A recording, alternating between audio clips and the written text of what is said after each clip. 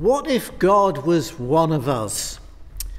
Matthew chapter 3, verses 13 to 17.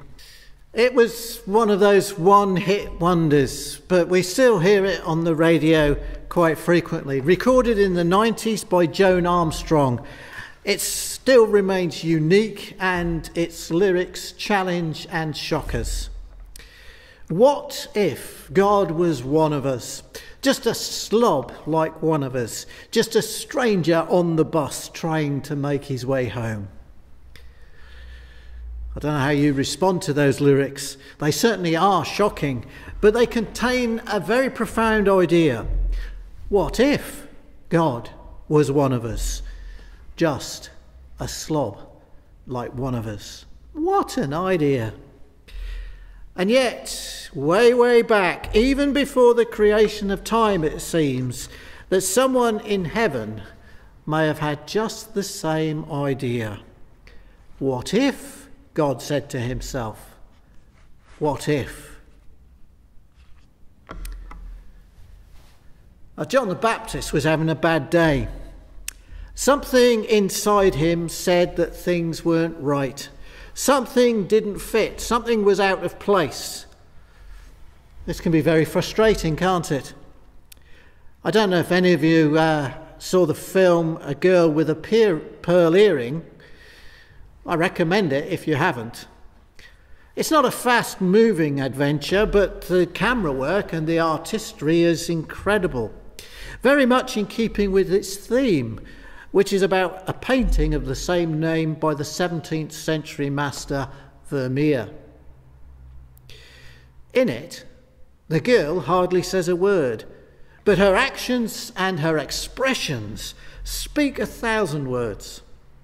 And early one morning, she's in the master's studio gazing at his painting, and you can tell that she sees that something is wrong. There is something that should not be there. And then suddenly she sees what it is. And the next scene has her huffing and puffing as she boldly, because she's been given strict instructions not to touch anything, she boldly moves the chair out of the frame. The next morning she looks again at the painting, and the chair has been painted out. She was right, it should not have been there. It made the woman look trapped. And thanks to her intervention, the artist recognised that too. But enough about the movies. Here we find John in much the same position. Something does not look right. Oh, he'd easily seen it when it came to the Pharisees and the other hypocrites that he sent packing. But now? I know he was stood in the river, but I expect we might well have found John doing a few goldfish impressions at this moment, mouth popped open in confusion and surprise. Something definitely did not look right about this, and John tried to move things around. Well, ask yourself, if you were in his sandals, wouldn't you do the same? And behind all his protesting lay one very bemusing question. What do you want to go and do this for? I mean, you, Jesus. Why do you want to go and be baptised? Didn't make sense, did it? It seems so unnecessary, so out of place.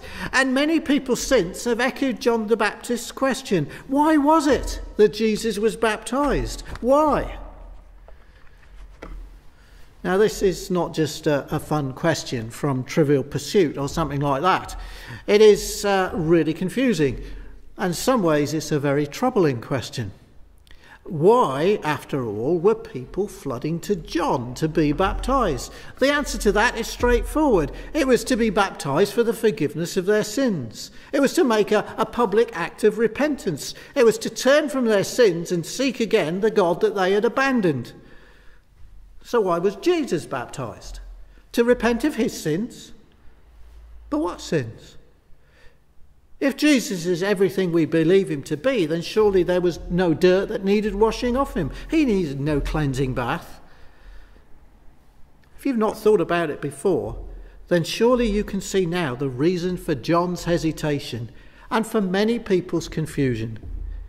If baptism is for the forgiveness of sins, then Jesus, the sinless one, the one who had no sin but was the Lamb of God who takes away the sin of the world, he surely had no need of baptism. So why was he baptised? Well, one early writer, struggling with the question, came up with an ingenious answer. It was because his mother told him to. That's true. Well, at least according to the Gospel, according to the Hebrews, one of the books which, surprise, surprise, did not make it into the New Testament. The book clearly states that Jesus protested the irrelevance of his baptism, but nevertheless gave in to the pressure from his mother and brothers, and he did it anyway. Now we know from the true Gospels that Jesus knew well enough how to resist the pressure of his mother and brothers, and we also know that this was not the reason he was baptised. Jesus was not baptised because his mother said so, but because his Father said so, his heavenly Father. No, let it be known so for now, he said, for this is how we shall do all that God requires. His baptism was firstly an act of obedience, of submission to the will of the Father. In some ways we might say it was unnecessary and certainly confusing, but it is what the Father required, and so Jesus would do it. Jesus would obey. And this presents the first challenge to us.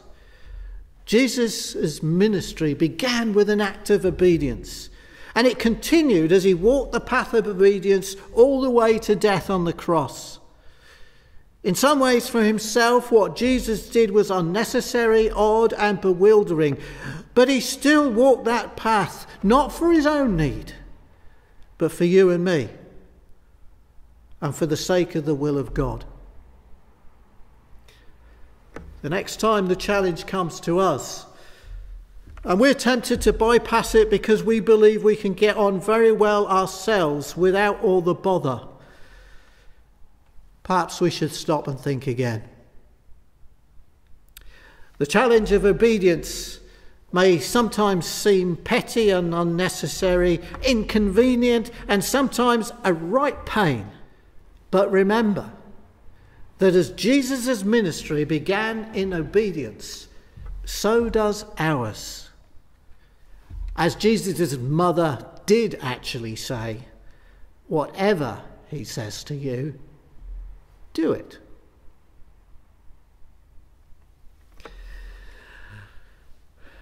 Now, I have to confess that sometimes I'm sceptical and sometimes I'm really jealous of those whose faith is so simple that they can drop everything and go off and do all kinds of things without a second thought. Why? Because God said to do it, so I did it. Personally, while I have often done it eventually, I find things harder than that. And I suspect I may not be alone. Of course, there is no getting away from the fact that our journey of faith will sometimes, if not often, require us to make sacrifices, to do things that we would rather not, to go places we would rather not go, and to obey even when we really do not want to. But many of us often need more than blind obedience. We need to understand things for ourselves. We need things to make sense. And God, I think, understands that. He made us, after all, as thinking and reasoning people. It was not wrong of John to seriously question what Jesus was doing. It's not wrong of us to ask our questions either. So why was Jesus baptised? Some of us may think it's enough to say that he was obedient, but others will want to know more. Why was it the will of God? And the scriptures do give us a second and deeper and fuller answer to our question. The answer framed this time not in terms of obedience to God, but in terms of identification with humanity. What if God was one of us, just a slob like one of us? What if? Among the crowd flocking to John for baptism, as Luke tells us, were corrupt soldiers, tax collectors, outcasts, and sinners. There were those who needed to repent and who knew it. There were those who needed to repent, and everybody knew it. And surrounded by the likes of these, Jesus went down into the water of baptism, a very public act of solidarity, of identification, of God reaching out to those in need. Of course, there are many who would shy away from being identified with people like that. Remember the story of the Pharisee and the tax collector? Thank God, I'm not like him. It's quite distasteful, really, isn't it? Yet how often do we want to keep standards and find it hard to be gracious to others who don't keep those standards?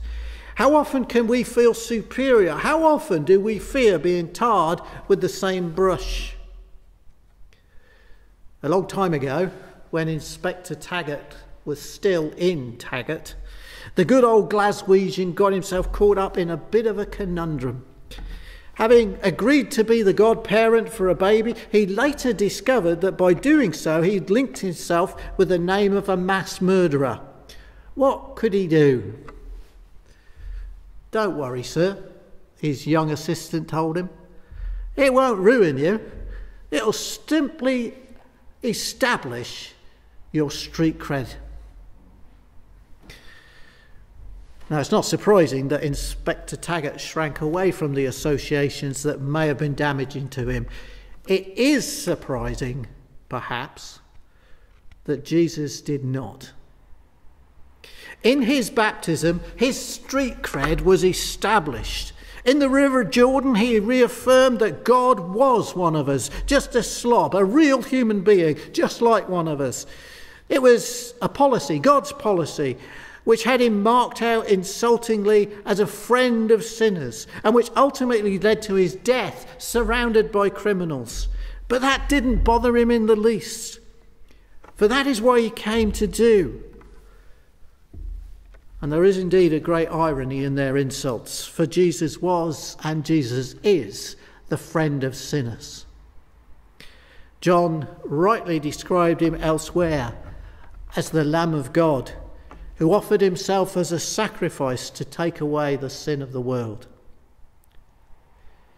Here was someone who came to live as one of us and who identified himself closely with us, even in a criminal's death on the cross, so that we might be identified with him in his resurrection and new life. The scriptures describe this as having union with Christ, or being one with him. And the identification is complete. If we die with Christ, said Paul, so we shall also rise with him. So there follow two challenges. Firstly, to turn to Christ, as John called us to repent and know the kingdom of God is at hand. It is to identify ourselves fully with Christ and his life and death and resurrection, and so to receive his forgiveness and love. It is to die to sin and to rise up to new life in Christ, a symbol of all that baptism means and enables for us. The second challenge is, in Christ's name, to turn in love to others. And this is no small thing, because the question of our street cred is raised. And that requires us to step out and build trust with those we may not yet have much to do with. Those we may not even want at the moment to have much to do with. But those who we know that God loves and who we know he wants us to love. It doesn't allow for any comfortable sofa surfing like church. It requires us to be up and out there and at it. There are hearts and there are souls to win.